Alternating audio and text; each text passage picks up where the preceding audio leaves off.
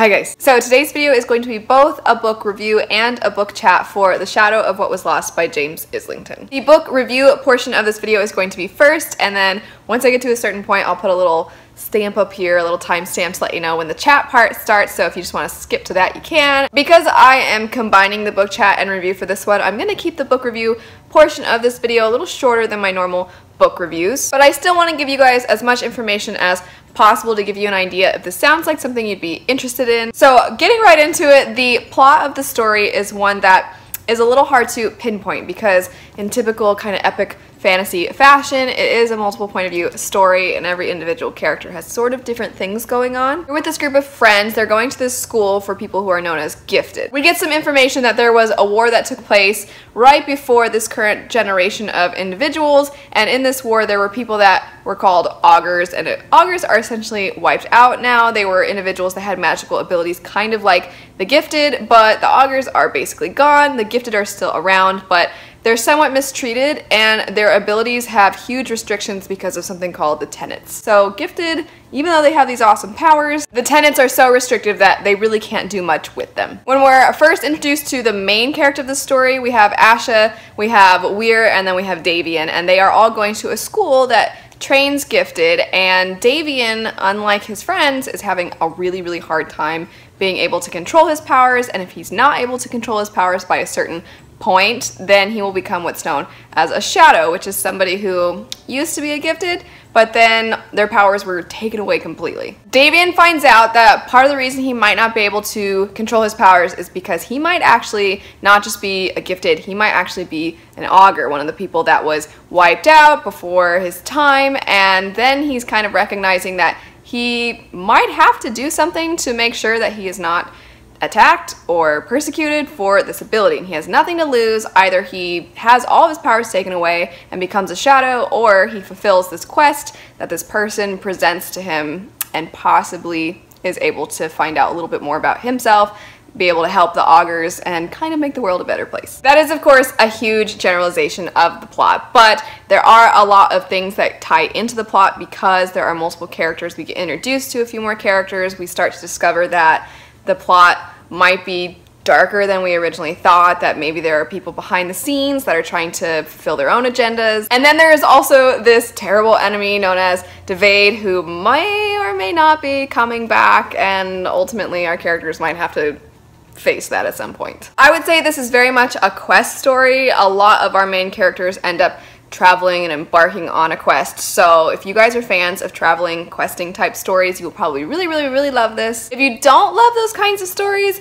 I mean, maybe check the book out if it still sounds interesting to you. Just know going in that it's gonna have that, and also I would say this book is more plot driven than character driven. If you love a good plot, you will probably also really love this, but if you are the kind of person that loves to really get to know the characters, everybody has really distinct personalities and a lot of reflection and things like that, there's not necessarily a ton of that in this book. Also, the writing style of this book is very direct. It's very simple. It's not dense whatsoever. I will say that there are a lot of names and places and terms that are specific to this fantastical world, and that can be maybe a little bit difficult, but as far as the writing itself, it's very straightforward. All that said, I do want to jump into the book chat portion of this video now, so if you haven't read it, you probably don't want to watch past this point because there's probably going to be some spoilers. Alrighty, so for all of you who have read the book, when I picked it up, I was told by some people that the book starts off very hunky-dory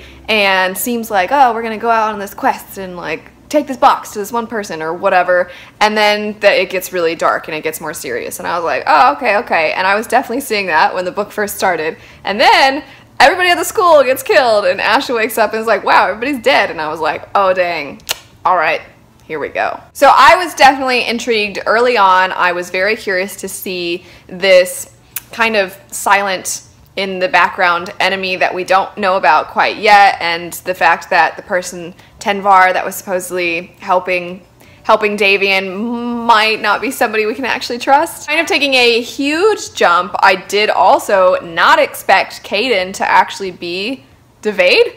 Like, I mean, maybe some of you guys guessed that. I don't know, I wasn't expecting it. I was really rooting for Caden. I liked Caden. Those things really stood out to me, but There were a lot of other things about the book that I don't know that I love. First, I really do think that this book is more plot driven than character driven, and I know for me personally, I adore character driven books, and I like a good plot. I think it's great if you can have a mix of both, but in this one I felt like we were missing some character development. It seemed like almost all character development essentially happened through dialogue and through interactions, but it didn't feel like a lot of character development came through self-reflection. So whenever we were with Weir, or we were with Ash, or we were with Davian, we definitely were getting all the scenes through their eyes, but I never really felt like I was feeling what they were feeling in those situations. It definitely felt like if I had taken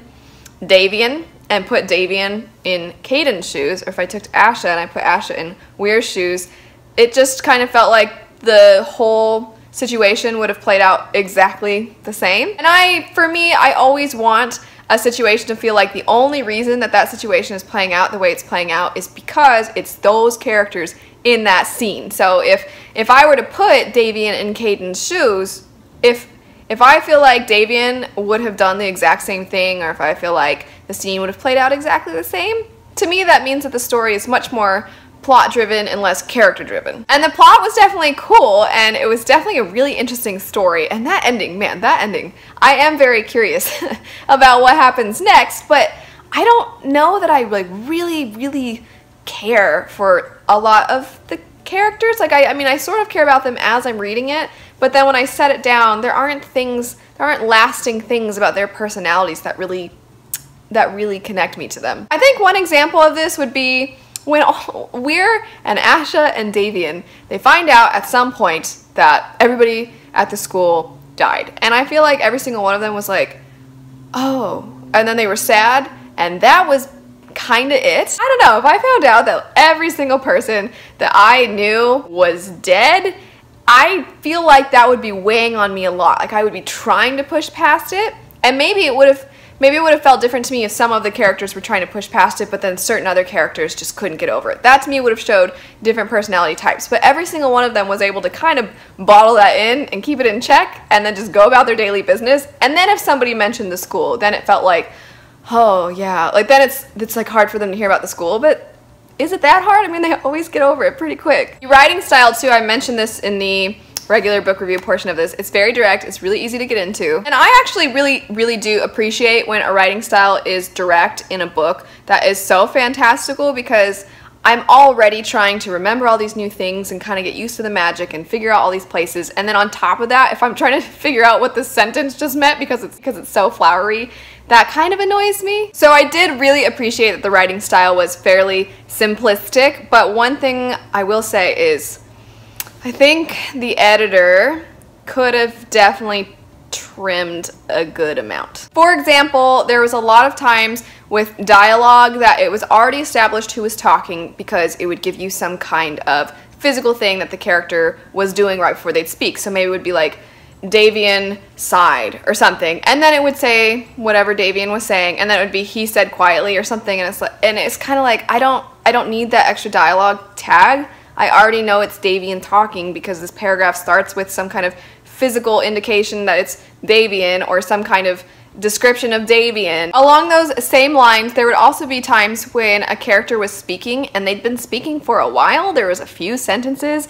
in their paragraph of dialogue, and then it would give me the dialogue tag. These are obviously really tiny things, but I'm bringing them up because it's something that pulls me out of the story. There were also just a few times that certain terms or certain words or descriptions would be used often enough that I not only noticed it, but some of you in the various buddy reads, because this was the buddy read for August, some of you guys picked up on it. So if multiple people are picking up on some of the same terms being used maybe a little too often, again, I think that's something an editor should have noted. For example, for a lot of the first chunk of the book, when characters are meeting new characters who are around the same age as them, they are always described as they were around Asha's age, or they looked to be about Davian's age. It was never, they looked fairly young, or they looked like they might be this, like it was never varied. It was just always, if they were young-ish, they were about Davian's age. People were often also in companionable silence. That term was used a lot, to the point where I started to kind of chuckle, and I told my husband, I was saying to him like, oh, everybody's always in companionable silence.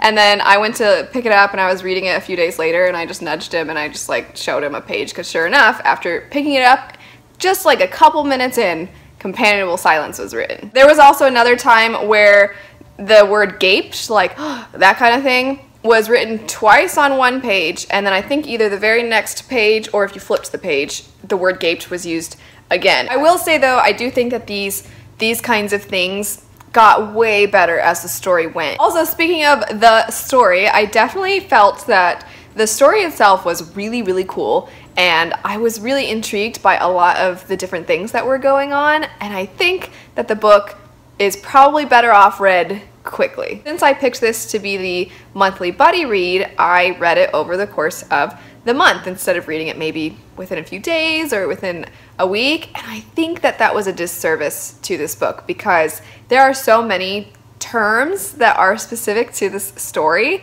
and there are a lot of different places, and there's a lot of things going on, there's a lot of characters introduced, and they don't recap those things, and there's nothing in the back to remind you in case you're like, who's this again? You can't really go to the back and check.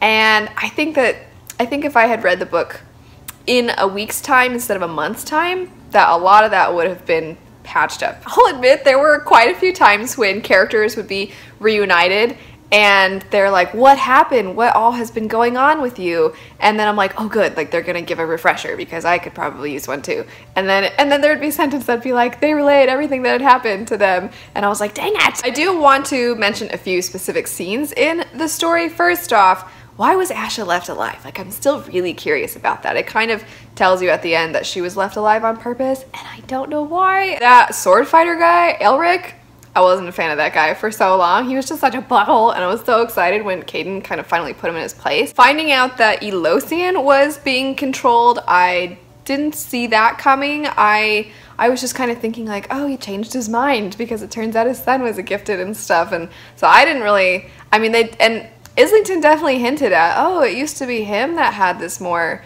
negative rhetoric toward gifted, and so he was basically letting you know. Asha was by far, I think, the character whose storyline I always found the most interesting, weirdly enough. I love political stuff, and I definitely think there was more going on in that sense with her, where with Davian and them, it was them getting from one place to the next, and then, oh no, we're in danger, and then getting out of it, and then one place to the next. So I really liked Ash's plotline. I was so confused when Davian showed up, and he was older, and he's just like in her room, and it was at that time when he was in that place, and so I was like, is he somehow communicating with her right now? Like, is he aware that he's doing this? Is he doing this? And I'm gonna go to his scene and it's gonna be like, yeah, I was talking to Asha or something, and then it wasn't like that at all. Like, Davian clearly doesn't have any idea about that, so what the heck was going on? I also want to say I actually think Islington, anytime he did any kind of flashback or he did any kind of some kind of short story type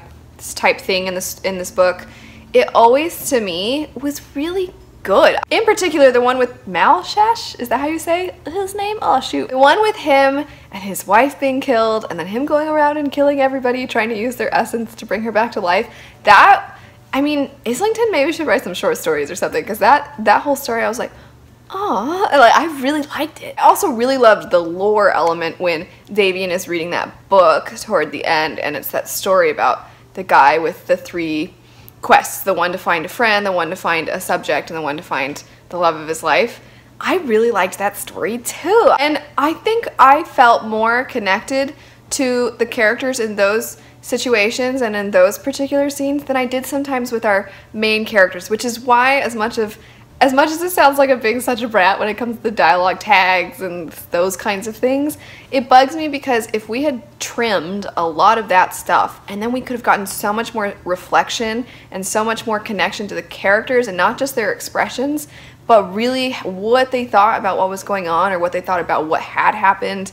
If we had gotten so much more of that, then I feel like I would have been so much more connected to them, like I was whenever we had a short amount of time to be connected to somebody. Let me know what your thoughts were on it. Let me know if you really, really loved it, if you thought similar things to me. I hope you guys loved it. Happy reading to all of you, and I'll see you later. Bye.